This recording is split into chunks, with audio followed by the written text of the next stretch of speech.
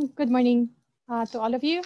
Welcome back to our second day of the DOST-PHIVOLCS InfoBit Webinar, especially for the House of Representatives. With us this morning, again, we would like to acknowledge the presence of Yusek Solidum and Committee Secretary for Science and Technology, si Sir Donald Caballero. And of course, many of our participants yesterday, nandito na naman po sila, mga representatives po natin from the various committees of the House of Representatives. Again, according sa pagkalad nyo sa chat box natin, Committee on Suffrage and Electoral Reforms, nandito na naman po sila. Maraming salamat. Housing, Games and Amusement, Energy, and Agrarian Reform, Committee Affairs Department, Office of the Service Director, and Disaster Resilience. Good to see you here this morning. Aquaculture and Fisheries Resources, Bureau of Soils and Water Management, may representative din po tayo, and Human Rights Committee, Climate Change, Cooperatives Development, Welfare of Children. Good to see you here this morning, and Poverty Alleviation. Sa mga darating pa po, mamaya po i-acknowledge din po ulit natin sila. If yesterday we had Yusek Solidum as our guest speaker, this morning we prepared two very important talks for you. Very short talks, but very relevant for what we need to do for disaster risk reduction. But before that, may we call on Yusek Solidum for a very short message. Welcome message, please. Magandang umaga po muli sa inyong lahat. Salamat po sa pagdalo dito sa PHIVOLCS InfoBit Webinar. Ngayong araw po, nabanggit ni Dr. Villegas na ang ating tatalakayin ay yung mga innovations na sinagawa ng DOST-PHIVOLCS kasama na rin ang iba't ibang mga ehensya para matulungan natin ang iba't ibang sektor ng lipunan, ang national government, hanggang community, pati NGO, private sector.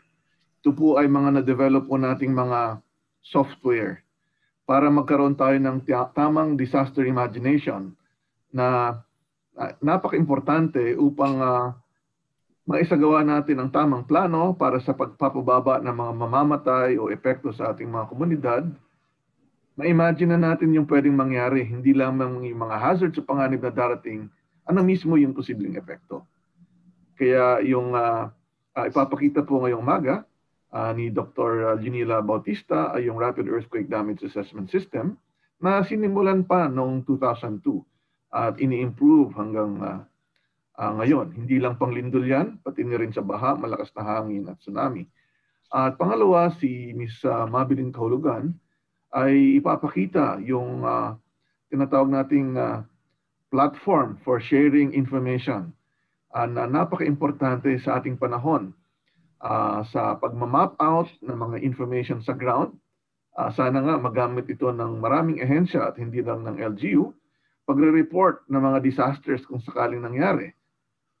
Pagbibigay ng analysis sa bawat local government and more importantly para sa lahat, sa inyo, sa bawat isa, pati yung mga nagtatrabaho sa Pilipinas o turista, pwedeng tingnan yung hazard hunter na sa isang sa pindot pa lamang, dalawang press ng inyong cellphone or computer, malalaman nyo na kaagad ang mga panganib na pwedeng tumama sa isang lugar. Ito pong mga innovations ay recognized ito ng ating mga partners sa buong mundo and even yung mga international organizations have recognized the advanced systems that DOST-PHIVOLCS has developed. So gusto naming isi-share sa inyo po yan ngayong umaga at marami pong salamat sa inyong pagdalo. Ang kailangan lang po natin tingnan kung paano natin ito magagamit, hindi lang ng ating sarili, pamilya, but more importantly for your committees and for the congressional districts. Marami pong salamat muli sa Committee on Science and Technology na nakipagtulungan sa DOST para maibigay sa inyo yung serye ng mga seminars from various Department of Science and Technology agencies. Thank you very much. Thank you very much, Yusek Solidum, for taking also the time to be with us this morning again. And okay, let's proceed. I'm Mylene Martinez Villegas, your kasama ngayong umaga hanggang mamayang tanghali. Okay, similar to yesterday, we will be having short talks this morning. So we would like to remind all of you to please mute your microphone and turn off your video while the talk is ongoing. And also as a reminder, today is actually the anniversary of the 2013 Bohol earthquake. It's a magnitude 7.2 earthquake. And we would like to remind all of you of the possible impacts of various earthquakes that could occur in the country. So kung meron po kayo na mga interest, please always visit our FB and website because nandun po lahat ng information that you can get regarding mga current earthquakes as well as yung po mga katulad nito po na mga parati namin na nilalabas, ang mga throwback earthquake info po natin. Okay. To begin, this morning, we are very, very lucky to have two of yung mga geologists po natin from PHIVOLCS. And I am proud to say na matagal ko na po sila mga naking kasama. Si Yusek Solidum, kung hindi nyo po, kahapon nakita nyo po nung inintroduce namin siya, halos kasabayan po niya yung next speaker natin. Magka-batch ba sila or at least magkasabayan sila. They both graduated. Dr. Leonila Bautista actually graduated from UP, BS Geology, UP Diliman, and finished her master's degree in Earth and Planetary Sciences as well as her Doctor of Science degree in Earth and Planetary Sciences sa Kyoto University in Japan. Ang mas maganda po mga kwento sa kanya is that 1984, when she joined PHIVOLCS, syempre, inabot nila yung Mayon eruption and Pinatubo eruption kasi po ako dumating after Pinatubo. And I am very, very lucky to be able to have worked and ang tawag dito, professionally grew with them. Sila po mga mas senior geologists sa akin at that time. And one of the many accomplishments of our next speaker is the fact that she led many, many significant projects, collaborative projects for the agency together with our former Deputy Director, Bautista. Some of yung mga projects po natin na I think familiar din kayo will be yung GMMA Ready and Risk Analysis Project as well as ito pong kanyang talk this morning about Rapid Earthquake Damage Assessment System software, which she developed together with, siya po yung half of the brain that made this thing. Yung isa po ay si former Deputy Director Bartolome Bautista. So silang dalawa po ang brains behind this very, very interesting REDAS. So, I think that's a way to introduce her. Baka po makalimutan. Meron po silang award because of the REDAS project. They were awarded, the team was awarded the 21st Gawad Kalasag Special Recognition for group category for all the notable contributions to the national effort to build a safer climate change adaptive and disaster resilient Philippines worthy of emulation by our people and recognition. Recipient po sila ng special award sa Gawad Kalasag noong 2019. So please welcome Dr. Maria Leonila Bautista, Associate Scientist, Department of Science and Technology.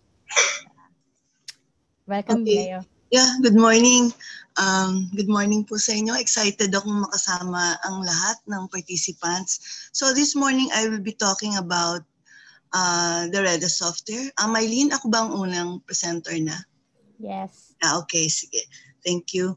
So I'll be sharing my screen. No? I will be entertaining questions at the end of my lecture. Okay? Sige, sandali lang po. Ayan. Okay, nakikita na ba? Okay. Okay, nakikita na, Miss Mylene? Yes, yes. Okay. So good morning everyone again. I'll just stop my video so para makafocus tayo, no? So this morning I'll be talking about the REDAS software and its main capabilities, its ability to calculate impacts from various hazards, okay? So the question is, have you heard of the big one? And have you ever wondered how the impacts were calculated? If you answered yes to at least one of them, then REDAS is for you. And the third is, would you like to learn how to do the calculations yourselves? Okay. So REDAS stands for Rapid Earthquake Damage Assessment System. It's a do-it-yourself hazard and impact estimation software. It can do simulation for different hazards like ground shaking, liquefaction, landslides, and tsunami. It is a tool for preparing scenarios and computing risk and impacts. The static maps of other hazards like from MGB, Pag-asa are also there in the software. And it includes a module for developing exposure database, like putting in data about houses, schools, bridges, areas, and it can be updated by local government. So this is the opening page of the REDAS software. So it's non-commercial. We don't use we don't need to buy any software to use this. It's already a package by itself. It has been shared to Philippine communities since 2006 and it's free. Okay, so to do the calculations, we put together three things to do the impact or the risk calculation. We simulate hazards in the software. We put in the exposure database, and there is a built-in vulnerability equations in the software. So having these three things together, we are able to compute for the impacts. So the hazard is being simulated inside the software, okay, like this. And then the exposure database is two-pronged, like there is a built-in exposure database, and we also teach the LGUs to develop the exposure database themselves. And the third are the vulnerability equations, like if it's intensity 7, how many % will be damaged for particular structures. So those kinds of equations are built in the REDAS software. So we're able to compute the physical damage as well as to infer the social vulnerability. Okay, so here is an example of what we can simulate using the REDAS software. Like if we want to know how strong or in terms of intensity a magnitude 7.2 earthquake will incur in Metro Manila, we can produce maps like this, which is color-coded. We can see the epicenter, and we can see that different intensity at the bottom, like in green will be intensity 7 or 8 in different places, like so. And then in REDAS, we have built-in vulnerability and fragility equations, meaning if we look at this colorful graph at the bottom, we can see that if it's like weak shaking, most of the time the damage is slight. And if it's going towards moderate to complete damages, then it's a factor of the strong shaking. So habang lumalakas yung paggalaw or yung shaking ng earthquake, dumadami yung moderate, extensive, and complete. So this type of equations are in the REDAS software, and which enables us to compute for the physical damage, economic loss, and the fatalities. Okay? And the third component that's in there is the exposure data. Exposure refers to the elements at risk. Refers to both, there's a word both, the human population and the building stock. So pag sinabi nating exposure, combination siya ng ano yung building, type of building, at ilan yung nakatira doon. And if we have that, then we have exposure database. So we should have that before we can do the impact calculation. And a comprehensive exposure database contains information on the spatial location of people and structure, kung nasaan sila, no? Mga residential, business, emergency, and critical infrastructure. Construction information, including material type, wall and roof, number of stories and vintage, no? And the value, magkano ba yung building na yon, including the contents, no? So paano natin gagawin? How do we count the number of buildings and the people who reside in these structures? So, there's a so-called approach, the top-down approach, kung saan gumagamit tayo ng mga remote sensing data, land use mapping, census data, assessors data. So, ipapakita ko yan kung paano gawin. Pero ang the better approach ay yung bottom-up approach, kung saan gagamit tayo ng mga survey ng ating mga LGUs. No? Yun yung bottom-up approach. So, ito po yung mga approaches na yun. Pinanggagalingan ng data natin, PSA, Philippine Statistics Authority. Ang maganda dito sa PSA data, nationally consistent. Kung anong method nga ginawa sa Northern Philippines, yun ang method all throughout hanggang Southern Philippines. So nationally consistent.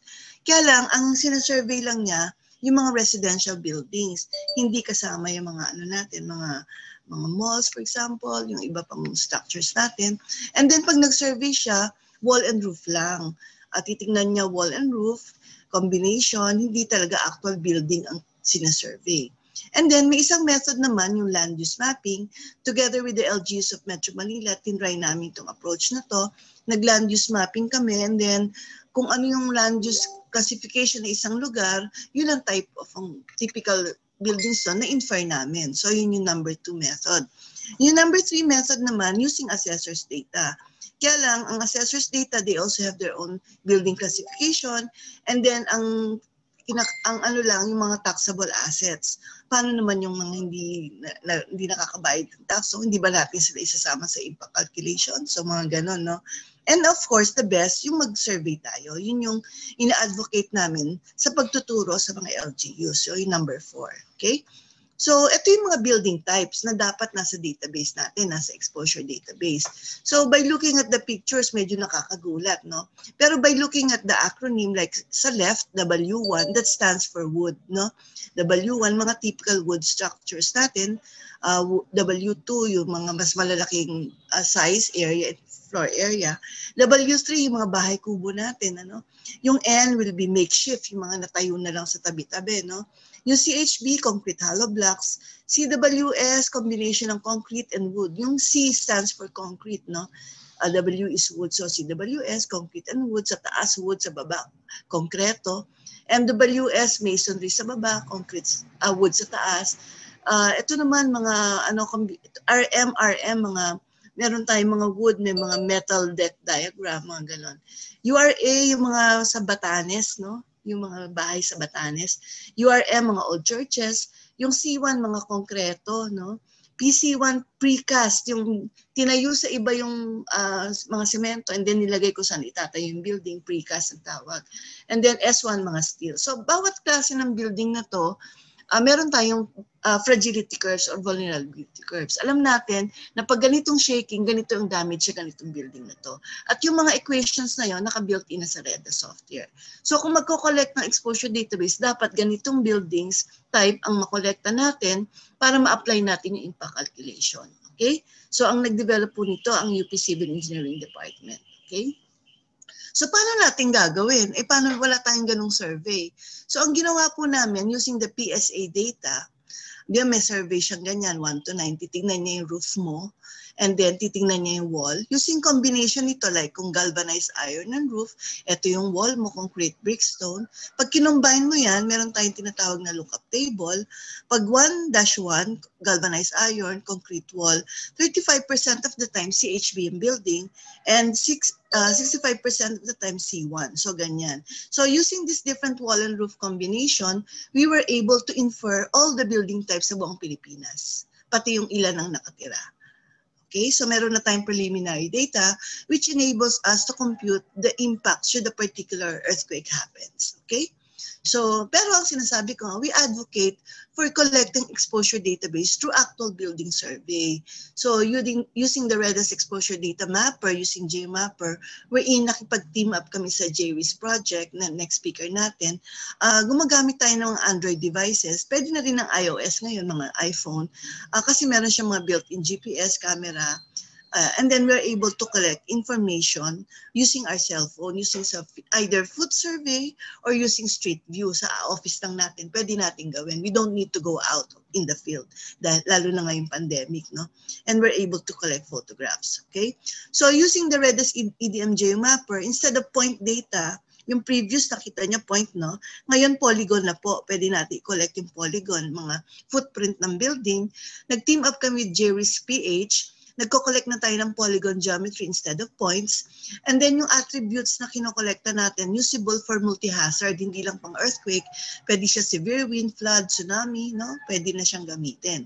And then data merging is done by sending data to PHIVOLCS via the internet. So isa-send mo lang, makukuha na namin sa server dito. And then what the LGU can do is to pull back data using a web application. And then available siya sa Android and also iOS, no?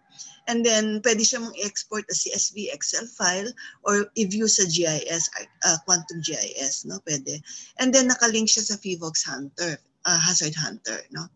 So, let's see some results. So, let's say, gusto natin mag-collect ng impact. So, first, mag-simulate tayo ng hazard like this sa REDAS. And then, kunin natin exposure database. And then, kunin natin yung mga equations. So, tignan natin, no? So, example, what if magkaroon ng magnitude 7.2 earthquake along the West Valley Fault? I-simulate natin. So, makapag-produce tayo ng map like this. Ito, example ko po sa Mandaluyong City. Ito po, pwede nating i-plot yung economic loss per barangay. Yung color niya sa baba will tell you kung saan yung mas severe. Yung darker color, kung saan mas severe yung economic loss. Yung lighter color, yung mas kakaunti. No? So, we can plot maps like this. So meron ito sa kanan, ito yung star, ito yung epicenter and the location of the fault, no? And then pwede rin natin i-define yung mga damage.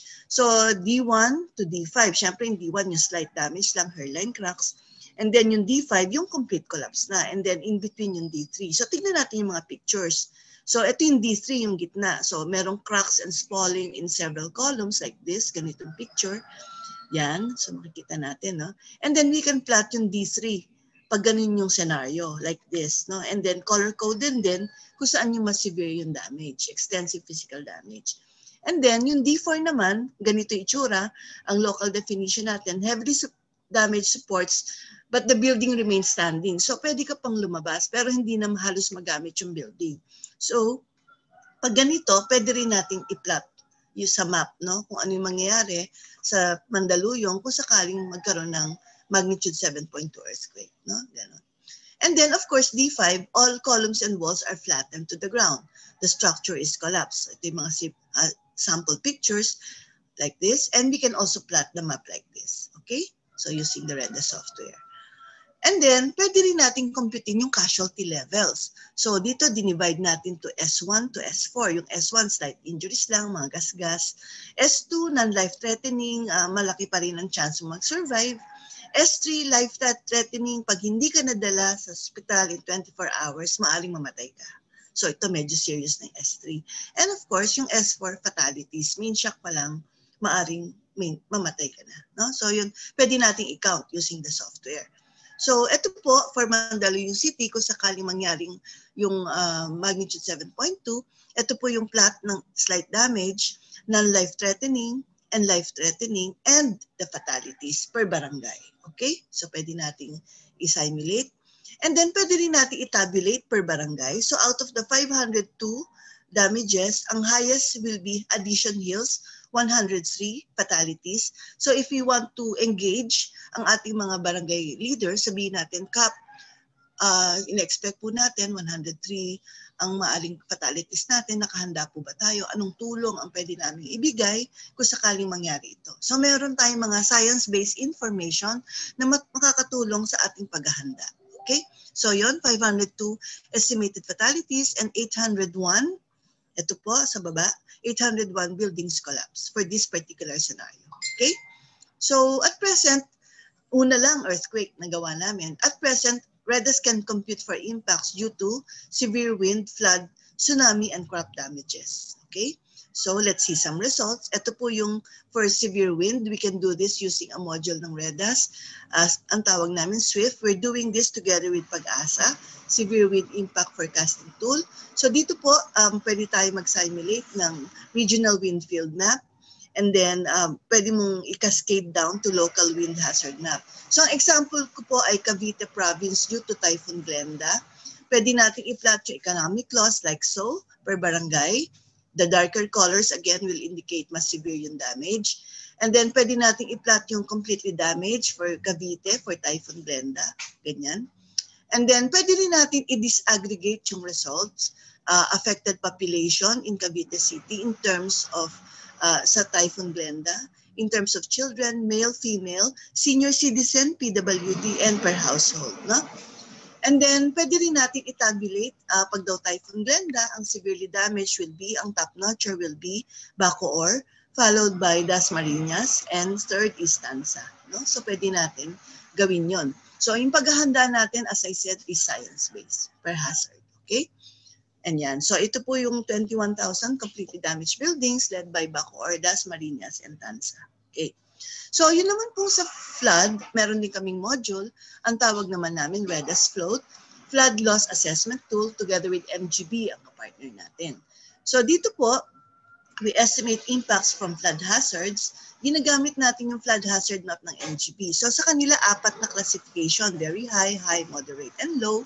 Sa very high nila, ang sabi nila, greater than 2 meters ang flood daw for more than 3 days. So using this scenario, sinimulate natin sa Quezon City. So pwede nating makompute yung number of damaged building, the cost ng damaged buildings, and the affected population in terms of children, disabled, female, and senior citizen. Bakit ba natin dinidisaggregate pa? Kasi po, itong mga pangangailangan nila sa mga evacuation centers, iba-iba. So, iba-iba po yung kanilang pangangailangan, no? So, and then we can do the same for tsunami. Ang tawag naman po namin ay REDAS Tsunami Impact Calculation Module. And then, yan po, ayan, pwede nating i-simulate. So, tinuturuan natin ang LGU to simulate this, like so. And paano siya papasok sa loob ng mga communities natin. Pati ilang oras, gano'ng kataas, pwede natin gawin. At kasama pong tinuturo yan sa training, no? So ito pong sample ko ay Tiwi, Albay. Yan. So pag nagkaroon daw ng magnitude 8.4 sa Tiwi, Albay, ito yung damage natin. Damage 0 to 3 at ilan yung affected population. No? So yung 0, no damage, slight, moderate, and serious. Okay? So and then may mga LGUs na nag-request, paano naman yung iba naming lugar, wala lang masyadong building. So may dinevelop kaming tool, ang tawag namin CropDot. So ang CropDot po ay nag-estimate ng agricultural damage due to severe wind and flood for rice and corn. So ma-estimate natin yung yield losses using this module. Okay? So ngayon po, who are the REDAS users? Sino-sino po sila? So ito ang ating mga LGUs, local government units, national government agencies, state universities and colleges, church groups, private companies, and NGOs. No? So to date, we have trained 51 provinces. No? Ito po sila. Ito po yung mapa ng mga provinces na to. Meron pa kaming kailangan puntahan, bigyan ng training para lahat po ay makapacitate natin. As of now, ito po yung update natin. No? So, tingnan natin ang result. So, nagkaroon po ng earthquake noong August 18, magnitude 6.6 sa Masbate. Ito po yung bulletin. Sinimulate namin using REDAS. Ito po yung epicenter. At kinompare namin, ito po yung comparison. So sa REDAS po, we are estimating 5 fatalities and 25 na non-life threatening. Kung titingnan natin ang SITREP report na NDRIMC, 1 dead and 51 injured. So para lang makaka-idea tayo how near or how far yung ating estimate. No? So nagkakaroon din tayo ng improvement sa ating mga equations para mas malapit. Pero ngayon po, more or less, halos nagkakapareho naman ang ating estimate. And take note po, ang ating exposure database na ginagamit is NSO, PSA, and it's a nighttime scenario. So nagdidepende rin kung anong oras nangyari event. Siyempre minsan wala na sila sa bahay, nakalabas na. So maaring magkaiba yung bilang ng ating estimate. Okay? So and then we can plot the results na ganito per town. Pwede natin makuha. So yung 5 na yon, ang top notcher is Kataingan, followed by Palanas and Pure Corpus. So ito po yung ginawa naming adjustment ng pre-COVID. Ang training namin ay 6 days, 56 hours, 60 participants, stay in kami, nagtuturo for 8 or to 10 hours. Nung post-COVID, ginawa namin online yung course, no? 9 online lateral courses. MOA pa rin required, pero mas kakaunti na, 15 na lang to 20 participants kasi nga depende sa internet, no? So yan. And then the whole 6 days, dinivide na namin sa 9 courses. So modules 1 to 3, ladderized courses, no? Kailangan ma-undergo mo yung 1 to 3 modules bago ka makaproceed sa 4 to 9. So ganun po yung ginawa namin. So sa ngayon, since August, actually July, nag-start na kami. Ang na-train na namin using online was Sibugay, Zamboanga Sibugay, modules 1 and 2 na undergo nila, OCD, regions 4, 8, and 7, and Makati City, ongoing yan. And until December, ang mga target namin, nakaschedule na is Iligan City, Lanao del Norte, and Office of Civil Defense for Module 2. Okay? So bakit ba natin kailangan gawin? Ba't hindi na lang namin ibigay yung results sa inyo? Ba't di na lang ganon? Kasi we'd like to teach communities to learn by doing. Dapat po science-based ang ating disaster preparedness. We'd like to foster self-help and self-reliance. And communities should understand, accept, and therefore own the impact results. Okay? Yun po yung ating advocacy. So our goal in using REDAS is to use REDAS in emergency preparedness, contingency planning, and mainstreaming disaster risk reduction in the development planning for safe and prepared Philippine communities. I think that's the end of my presentation. Thank you very much for your attention. Salamat po.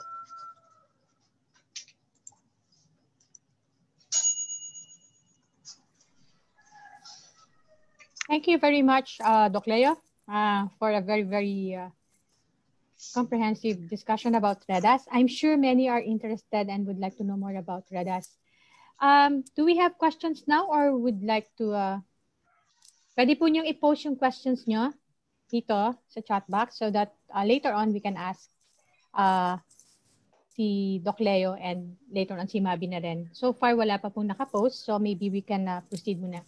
So yung next speaker po natin, mapapansin niyo po, madami na pong province no dun sa REDAS na nag-avail, pero there are still like a lot of other provinces and I think it's worthwhile kasi maganda po siyang tool that the LGUs can use for their planning, as what Doc Leo said. And after ni Doc Leo na discussion on REDAS, I think mapapansin niyo, she mentioned Hazard Hunter and G-Risk. And so these two, kung ako yung tatanungin nyo, parang sila Doc Leo and si Doc Bart, they did the first really good development ng REDAS. And then may younger generation naman po tayo that are also doing yung additional to complement yung mga na-achieve na ng REDAS. And then we have this other G-Risk project